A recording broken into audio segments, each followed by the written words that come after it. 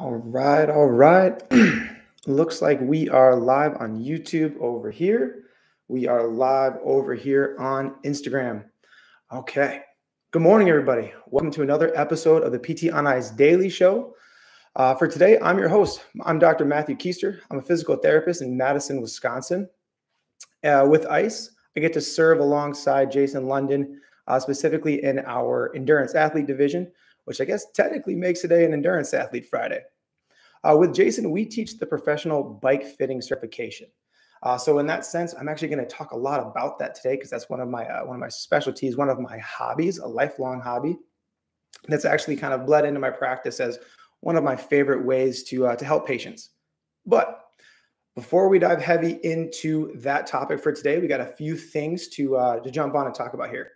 First one being the ICE sampler.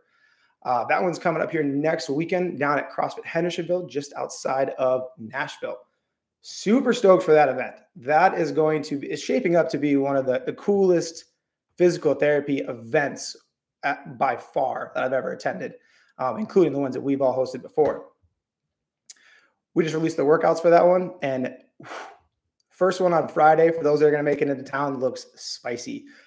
15-minute AMRAP that is going to add up. It's going to be a really fun time with teams of 4. On Saturday, we have a 2-part workout that's going to lead us into a max attempt on a clean, which for many people is going to be a really cool opportunity to test themselves. And for others is going to be showtime. It's going to be showtime. I'm really excited for that. That's going to be a cool community event. So if you haven't signed up for that, I think there might have been a few spots that popped open late last week. They might have closed up now, but it's worth a look if you're excited to jump into that last minute. Otherwise, you're going to catch Jason and I will be up in Minnetonka, Minnesota. So just outside the Twin Cities, teaching bike fit here in just a few weeks. We're going to be going over everything that I talk about today in much greater detail. And we'll also talk a little bit about managing injuries with injured cyclists, which is kind of where we lead to towards the end of that course. All right. Ooh, it's been a good morning so far. Okay, a little sip of coffee. Today, we are talking about changing lives, not back pain. Specifically with a twist on the bike fit and how that can really fit into that equation. As PTs, this is something that we have talked about for a very, very long time. It's a drum that we beat at ICE that we've been doing for a long time that we're going to continue to do as we push a fitness-forward approach to physical therapy care into the future here. We see this opportunity to change lives, not back pain, play out really, really well with our fitness athletes. It's something that we see. We've heard countless stories of the person who was really reluctant to pick up heavy loads, and we teach them how to properly deadlift, or is concerned with their overhead capacity, putting things overhead, moving heavy weight overhead. And we get a chance to teach them those functional movements. I think in many cases, we have those fitness athletes that don't necessarily even know that they're fitness athletes yet. Like Alan always says, people love to pick up heavy things with their friends. They just don't know it yet. That's a really common story, and we're uniquely positioned to do that. Part of that unique position that we have completely comes down to the fact that you have to have the skill set in order to change those lifestyle factors that come with it. I don't want to be too broad on this, but I think in general, we're really good at changing pain. We're really good at managing symptoms. That's the one thing that I think across the board is the easier part of the job in many cases. Getting somebody to fully dive in hot and heavy on adopting a new fitness regime is really tough. And if somebody comes in that hey, you could be preaching the gospel, you could be telling them that joining a CrossFit gym, joining a boot camp, doing these things would be helpful. If you can't coach them up on it, find those tweaks that make them feel comfortable, strong, empowered in those movements, it kind of falls on deaf ears in a sense. You need to be the person who can do that. Bike fitting becomes a really cool skill set to be able to help out in those cases. And what I want to talk about today is a specific bike fit that I was able to jump into. And I think the coolest part of this story is that what it allowed for was kind of a split in the mindset. There is no surprise to anybody that at ICE, we're a very, very CrossFit focused community, and we all practice. I mean, I'm a 5-day-a-week guy myself. But that doesn't mean it has to be everybody's movement practice right away. If we're going to change lives, that doesn't mean that your success is going to be measured on how many CrossFit gym signups you get from the clinic. It's going to be measured on how many people you can get to adopt a truly active lifestyle that is going to put them into a position where they're excited about it, consistent with it, and gets them out of the greater medical system later in life. If you can get someone to adopt a movement practice that allows them to truly reduce their risk for those chronic diseases that we see later in life, that's the win. That is the win. Whatever they will do and be consistent with is the win. Okay, so we're going to talk about Greg for a second. This is one of my fits. For the sake of anonymity, his name's going to be Greg today.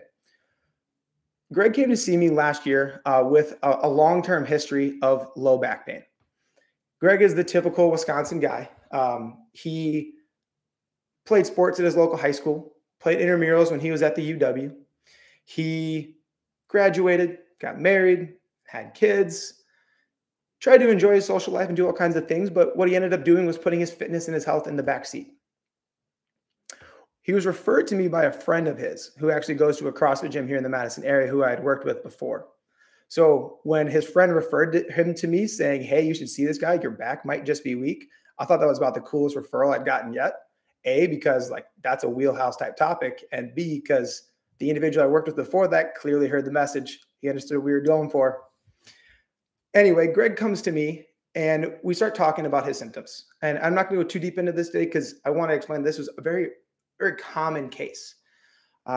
Greg experienced kind of a 3 or 4 out of 10 low back pain. Most days it came on when he was sitting at his chair at work. He could usually sit for between 20 to 30 minutes before he noticed it start to creep in. And by the time he hit about 45 minutes or so, it was really time to get up and move. The beautiful thing for Greg was that whenever he would get up and move, if he got 5 to 10 minutes of standing and moving around, his symptoms would drop back down to kind of like a 1 out of 10 or so. So as far as irritability goes, it's pretty low. And it's a pretty classic case of just a generalized low back soreness, stiffness kind of situation.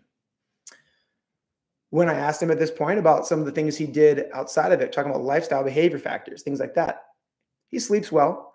In fact, him and his wife really love keeping the house cold and dark. They're really on that train, which I felt good about. When we started to talk about his actual fitness routine, that's when we started to uncover a few things. So first, his friend who was at the CrossFit gym here in town had tried to get him to join, looking at it totally from the perspective of, hey, if something is weak, and that's how it was for me, you should come join our gym and it'll get stronger. And Greg was adamantly against it.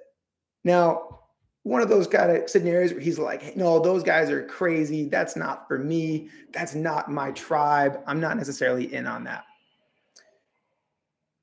Okay. So I said, well, what else have you tried? What other things have you tried to get into? Well, being the typical Wisconsin guy, he loves fish fry on Friday night and a couple of old fashions. And then on the weekends, he likes to get outside with his kids. That is on par. It made sense. And he liked riding bikes with his kids so much that he actually took the time and invested in a pretty nice bike. For those who have ridden bikes or bought bikes before, this bike was about $3,000.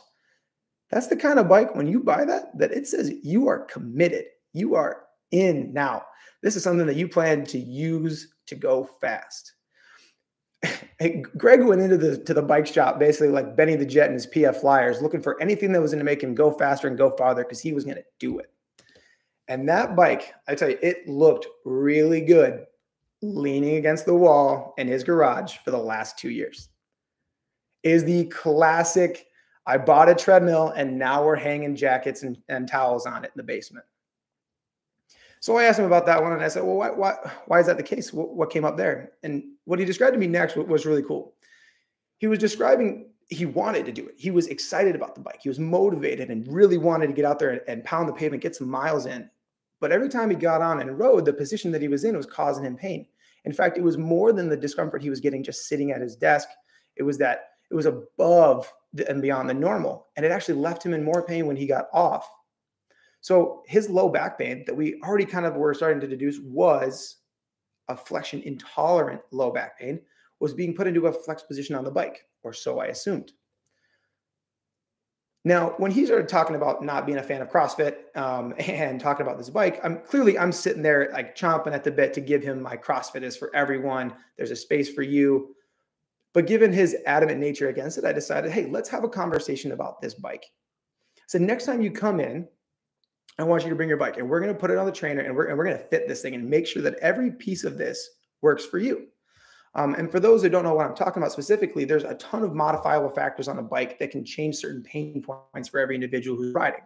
That mostly comes at the contact points. So that's going to be the foot, which is basically kind of your cleat and pedal interface. It's going to be at the seat or the saddle, as we refer to it. And then also your handlebars, which is kind of the cockpit. So as Greg comes in, brings his bike the next time, and we get up on the trainer and I get him spinning. Now, I think we've all had those patient presentations where somebody comes in and it just kind of seems like it's getting set up on a tee. And then you see one or two things and you're like, ooh, I am ready to swing. This is going to be a home run. I like what I'm seeing. You also don't like what you're seeing because you know it's going to change. Greg's on the bike. I get him spinning and he's sitting in the most ridiculous posterior pelvic tilt and long reach on this bike, because that's what it kind of looks like for the pros. When they get on the bike, it's an aggressive position that they're really lean forward in. So as we get measured, the first thing I do at every fit is I'm going to start at the foot. We're going to measure essentially where the pedal spindle, so that thing on the crank arm that turns, sits under the foot. And ideally, if we're thinking about the met heads, I want it to sit somewhere between the first and the fifth if we were looking at the frontal plane. Closer to the fifth usually does a little bit better, as we've been trying to practice more recently.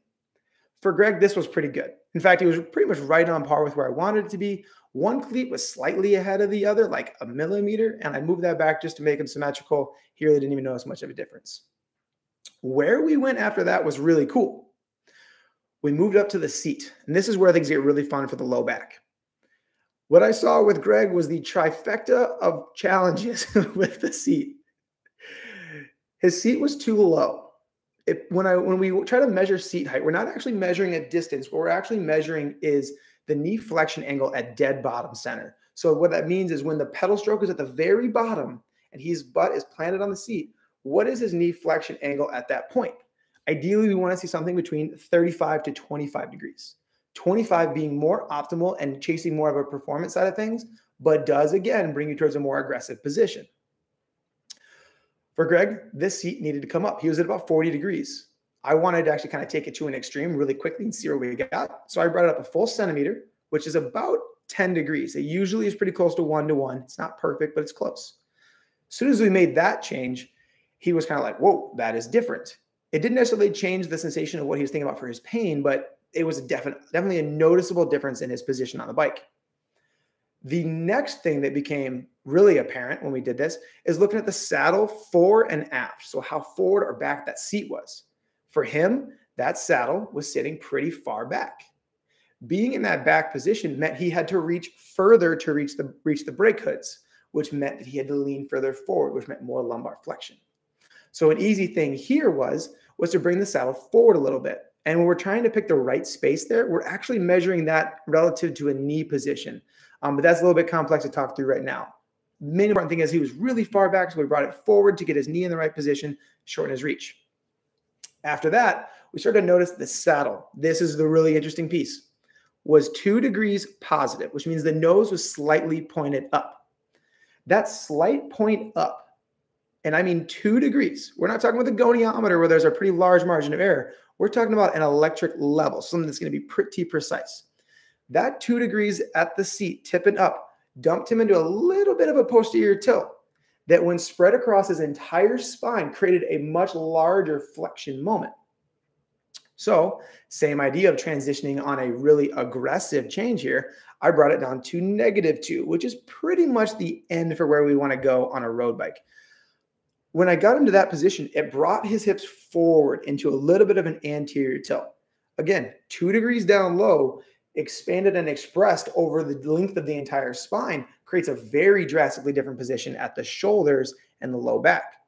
So by tipping him forward, we already saw a pretty significant change there. This is when Greg started to get that, whoa, that's different. I could ride that. That feels good. Like that is drastically different. There was one step that we went a little bit further. At this point, he was already in. He was already bought in at this point, just by making a few changes to his seat. When we got to the brakes, or the brakes being on the handlebars, where the hoods sit, I was actually thinking about where he was reaching out to, and I wanted to accommodate him even a little bit more. And by accommodate, I mean make the position more comfortable. So almost kind of cheating some. Consider someone that's like put on lifters to do their air squats. It's a very similar concept. We're accommodating his reach. So I actually talked to him about getting a shorter stem. And what that did was it took him from an angle that was really reached out and brought his arms down closer to a 90-degree angle between his thorax and his upper arm. What that does for us is it kind of starts to normalize that position and get him a little more upright, get him into less lumbar flexion so that he can tolerate the position longer. Now, this is where this conversation just got so much more fun, is because I could have in the eval pounded on the drum that said, hey, do what I do. Come join the CrossFit gym. Or you can take the opportunity that somebody gives you where they show a little bit of excitement about a movement practice. And you could say, hey, let's double down on that. Let's use that first. Because the hardest thing to find is motivation for most people. For Greg, taking this time to adjust his bike when he was certain that the guy at the bike shop gave him the right size, which is a different thing entirely, taking the time to adjust this to make it specific to him got him out on the road right away. His homework from me on our second visit was, dude, I need you to go for a good 30-minute ride right away. I need you to get out and go farther than you've gone before. And I want to know what happens to your pain levels. It may go up some because we know where you're at. However, it also might not be exactly where you thought it was. And as I would have really hoped with this bike fit, and what we see super often was it was a drastic change. His first 30-minute ride, he did awesome. He went out and crushed like 7 miles, which for him was a really, really good clip, and he felt great about it. He actually had like kind of a low grade 1 to 2 out of 10 soreness when he got done, but that's less than he had sitting at work in his work chair. So just those few changes that we took in one visit, which really aren't that complex. We could teach you in a weekend and you can go home on Monday ready to go at that. Those changes put him in a position to adopt this movement practice. I saw Greg about 2 months later at the Memorial Union Terrace downtown in Madison. If anybody here comes to the CrossFit Games, you've definitely got to check that out this year while it's here for the last year, because that is a classic Wisconsin establishment. And I ran into Greg and he looked great. This is 2 months after our visit. He had lost about 15 pounds. He actually joined a cycling group because there's one right down the block from me here that I kind of, there's a coaching group that I told him he should go check him out. Ended up going on rides every weekend with him. He takes his kids out for rides during the week. He's feeling better about where he's at. And he said he's even considering joining his friend going to the CrossFit gym. Having the skill set when Greg walked in the door to take something he was excited about and be able to be the person who took him on the journey to make that accessible to him, to reduce his pain so he could go further, to get him to a point where we were minimizing his symptoms to maximize his fitness, could have potentially changed the way Greg's life went forward. He had tried before, and with what he had now, he was able to go forward. I don't know about you, but in that for me just lights me up inside. That's one of those things. It's that perfect drive on the golf course that leaves you thinking, this is exactly why I do it. I am back for this right here. And that is what happened with Greg. And that's something that everybody here can do in any capacity. The important thing to bring this all back full circle, when we're talking about changing lives, not back pain, go for the thing that is going to give your patient the most consistency and the most effect for that person. That might not always be what you want it to be. It might not always be our movement practice, but whatever it is that they can commit to and the community they can get into, that's where the change is going to show up. Thanks for tuning in, guys. Drop any questions you have. Thanks for your time.